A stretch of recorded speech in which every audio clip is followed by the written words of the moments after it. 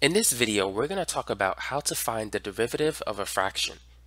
But before we do that, we need to go over some basic rules, such as the power rule.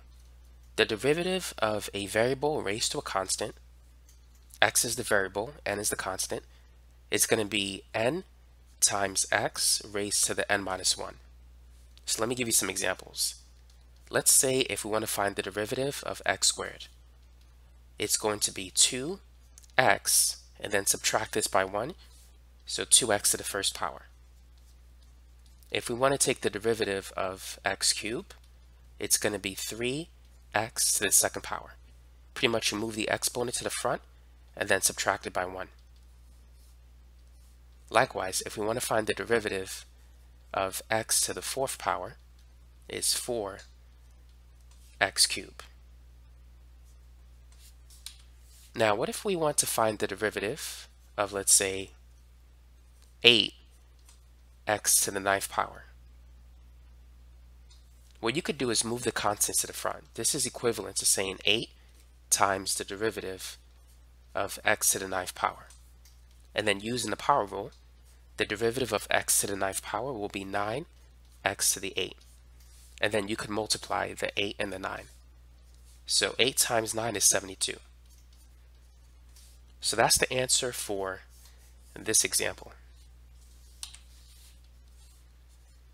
So let's say if we want to find the derivative of 5x to the 6, it's going to be 5 times the derivative of x to the 6th power, which is 6x to the 5th power, and we're going to get 30x to the 5th. Now, what if we want to find the derivative of, let's say, 7x? What's the answer for that one? Well, keep in mind, this is x to the first power. So it's going to be 7 times the derivative of x to the first power, which is 1x to the 0 power. And anything raised to the 0 power is 1. So the answer is just 7. So the derivative of 5x is simply 5. The derivative of negative 4x is simply negative 4. Following that same pattern. Now the last thing you need to be familiar with is that the derivative of a constant is 0. So the derivative of, let's say, negative 6, that's going to be 0. So now that we had a quick review of some of the basic stuff, let's go over finding the derivative of a fraction. So let's say we want to find the derivative of x over 9. How can we do this? Well, it helps if you rewrite the fraction.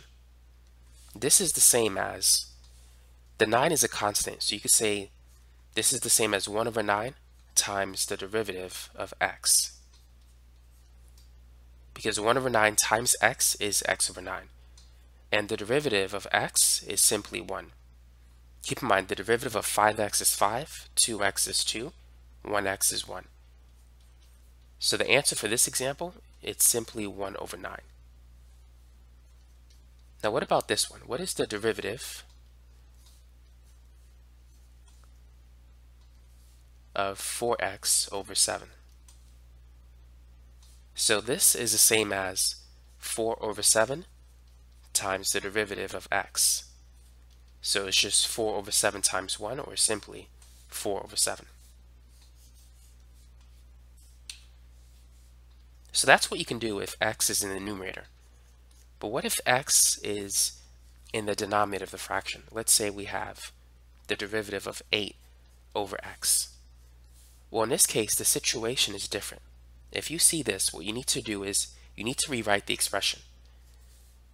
You need to move the x to the top of the fraction. So this is the same as the derivative of 8 times x raised to the minus 1. And now we could use the power rule. We can move the exponent to the front, and so it becomes 8 times negative 1, or negative 8, and then x, and then subtract this by 1. Negative 1 minus 1 is negative 2. So this is the answer, but we want to get rid of the negative exponents. So what we're going to do is we're going to move x back to the bottom, and the negative exponent is going to become positive. So we're going to get negative 8 over x squared. So this is the final answer for this example. Let's try a similar example. Let's find the derivative of 7 over x squared. Feel free to pause the video if you want to try that problem. So let's begin by rewriting the expression. So this is equivalent to saying the derivative of 7 times x to the minus 2. Now we could use the power rule. So it's going to be 7 times the derivative of this thing. The derivative of x to the minus 2 is negative 2x, and then if you subtract negative 2 by 1, you're going to get negative 3. Next, we can multiply 7 and negative 2, that's negative 14. And then we're going to move the negative 3 to the bottom. So the answer is going to be negative 14 over x cubed. Here's another one. Let's find the derivative of 8 over x to the third power. So once again, let's rewrite the expression. So this is the same as finding the derivative of 8x to the minus 3. Now the derivative of x to the minus 3 is going to be negative 3 times x raised to the negative 4. And then 8 times negative 3 is negative 24. Now moving the x variable to the bottom, this is going to give us the final answer, negative 24 over x to the fourth power. Now what about this problem? What is the derivative of, let's say, the square root of x over 5? So what would you do if you have a square root in the numerator of a fraction? Well, first, we want to rewrite the expression. This is the same as the derivative of 1 over 5 times the square root of x is the same as x to the 1/2. So that's going to be 1 over 5 times the derivative of x to the 1/2. Now let's use the power rule. First, we're going to move this to the front, and then we're going to subtract 1/2 by 1. So 1/2 minus 1, we could change the negative 1 to 2 over 2 to get common denominators, and then 1 minus 2 is negative 1. So 1/2 minus 1 is negative 1/2. And now we can multiply 1 over 5 by 1 over 2. So 5 times 2 is 10. So we're going to get 1 over 10 x to the minus 1/2, which you can write that as x to the negative 1/2 over 10. You can just multiply those two together. Now we want to get rid of the negative exponent. To do that, we need to move the variable x to the bottom. So our answer is 1 over 10 x to the 1/2. Now even though this is the correct answer, it's not in its most simplified form because we need to convert it back to its radical form. Keep in mind, x to the 1/2 is equivalent to the square root of x. So we can write our final answer as 1 over 10 square root of x. Now you can rationalize this answer, but I'm going to leave it like this. Now let's work on a similar but slightly different problem. So in this example, we're going to find the derivative of 7 divided by the square root of x. Feel free to take a minute to try that problem. So the first thing we're going to do is we're going to rewrite the problem. The square root of x is the same as x to the 1/2. Next, we'll need to move the x variable to the top before we can use the product rule. I mean, not the product rule, but the power rule. So we have the derivative of 7 times x to the negative 1/2. So now we're going to move the negative 1/2 to the front, and then subtract negative 1/2 by 1. Let's change negative 1 to negative 2 over 2, just like we did before. And now negative 1 minus 2 is negative 3. So negative 1/2 minus 1 is negative 3 over 2. Now let's see if we can combine this answer into a single fraction. The 7 and the negative sign are on top of the fraction. The 2 is on the bottom.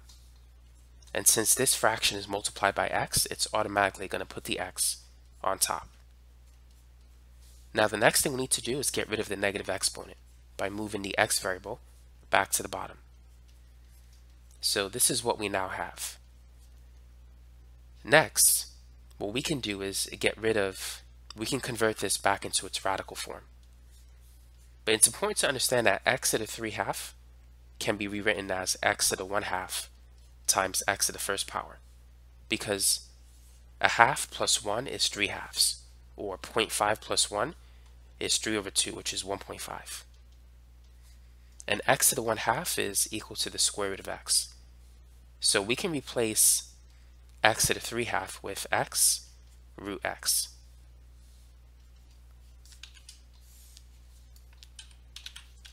So we can write the final answer as -7 2x times the square root of x. So that's it for this problem. Now let's work on one more problem.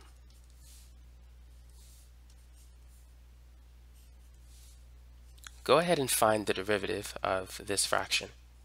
5 plus 3x divided by x squared plus 7.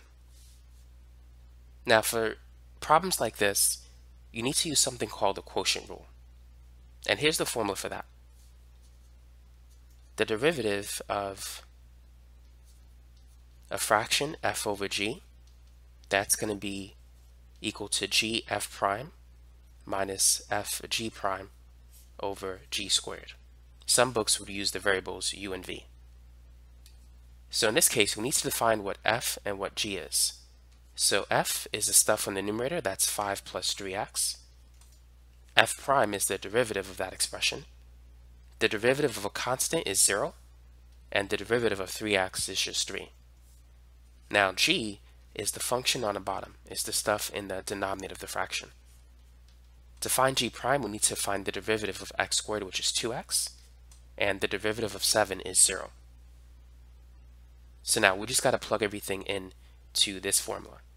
So it's g, which is x squared plus 7, times f prime, which is 3, minus f, which is 5 plus 3x, times g prime, which is 2x, divided by g squared. So that's x squared plus 7 squared. So at this point, we can get rid of this information. And now we just got to simplify this expression. So let's distribute the 3. So first, we're going to have 3x squared, and then 3 times 7 is 21. Next, we're going to have 2x times 5, which is 10x, but we have a negative sign in front of that, so that's going to be negative 10x. And then 2x times 3x, that's 6x squared, and we still got the negative sign, so it's a negative 6x squared. It's always good just to double check your work to make sure that everything was done correctly. Now the part on the bottom, I'm going to leave it the way it is. I'm not going to FOIL it.